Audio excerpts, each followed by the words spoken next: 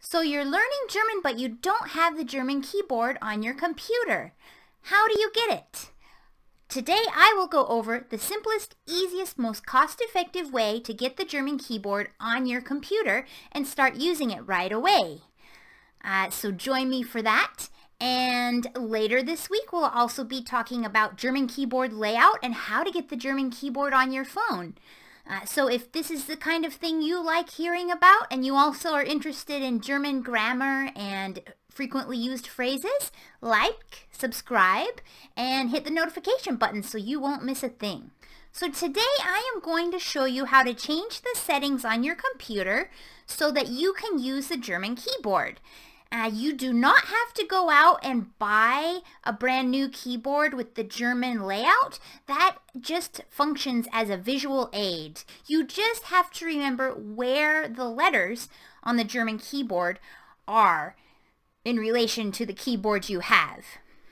So later this week I will have a video comparing the German keyboard with the English keyboard. So stay tuned for that. But before you can even use that, you need to change your settings. So I'm going to flip this around and we're going to look at my screen as I show you how to do that for German or any language really. Now my computer is a Windows computer and I have Windows 11. I have no idea how you would do this on a Mac, so I apologize for that in advance. Okay, let's look at my screen. First, click on the Start button, and this will take you to your Start menu where you will type Control Panel into the search bar. And I've used it a lot lately, so it's here at the top. I'm going to click on that. Here in the Control Panel, you want to search for this little world with the clock, and it's called Clock and Region. Click on that. That will show all of our kind of international settings for the computer. So you could change the region the computer thinks it's in, you could change the language, whatever you want. Once we are here, we want to click on Change Date, Time, or Number Formats. And that will bring up this pop-up window. And this pop-up window has a little link called Language Preferences. We are going to click on that.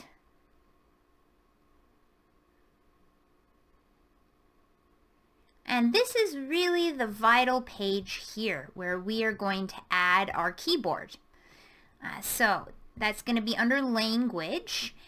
First you see Windows Display Language, and you want to make sure that stays in the language that you are most fluent in, because this is what all of the apps on your computer are going to show up in. So if you change it to Russian or Chinese or something, there is a good chance you will not be able to navigate to your computer. You will not be able to navigate at all. So leave that with whatever language you're fluent in. Make sure that doesn't change. Down here we have the languages installed on your computer. So I have English and French. The language at the top is the main language that the apps are going to show up in. So if you see, I can change this to French. That's what my apps will show in now, and it automatically moves French to the top. So again, leave that in a language you're fluent in. Now, German is missing. We need German, so we are going to click Add a Language. And I'm just going to type German. I could also type Deutsch, and that would bring up German. But as you see, here we have Deutsch, Deutschland, German, Germany. So that's what I'm going to select. And I'm going to click Next at the bottom. Now you can choose your optional language features. Strictly speaking, the language pack is the most important one, so make sure that's checked. You can do text-to-speech, which means your computer will be able to read German. Might be useful, I don't know. Speech recognition is if you want to order your computer around in German. Some people do that, I don't know. And then handwriting, if you want it to be able to recognize handwriting in German. So I have all of these clicked because I'm a German power user and I want to have all the features. It really doesn't hurt to have them all. Okay, we do not want to click that because that will change the display language. So we are just going to keep these settings up here checked and click install on the bottom left. And now you'll see it's pending. And it'll start downloading in a minute. So make sure you have an internet connection when you're doing this because it's downloading from the internet. Okay, now we have it installed. And I use German more than French, so I'm going to put that below English. I'm not sure if it makes a difference after the first language. But I like to have it there. And you can change the country or region. If you want your computer to think that you're in France, you could put France. I just have left it at the United States. Region format recommended, you can just leave that alone. I never change any of these settings down here. So once you've added the language you want, you should be good here. So we'll close out all of that and open Microsoft Word. And in Microsoft Word, I want to type something in English and then type it in German. So I'm going to say, hello, my name is Carly. What is your name? Excuse me. Whew. So if I want to say that in German, I'm going to need the German keyboard. I'm going to go down to the bottom right where we have this small cluster of buttons. And one of them is the ENG button, which means English. If you don't see it here, you can press this arrow right here and choose it here. It will say ENG. If the ENG is not in this little cluster of buttons here, you can go to this arrow and you'll find the ENG here.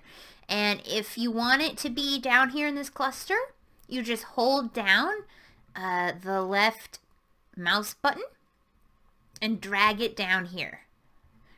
And you can have it down there. It's really convenient to have it down there and visible so you know what language you're using.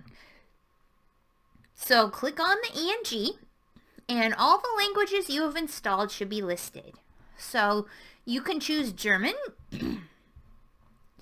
and now the German keyboard is activated. So I can say, Hallo, ich heiße Carly. Wie heißt du? Oops. And there you have it. I'm using the German keyboard.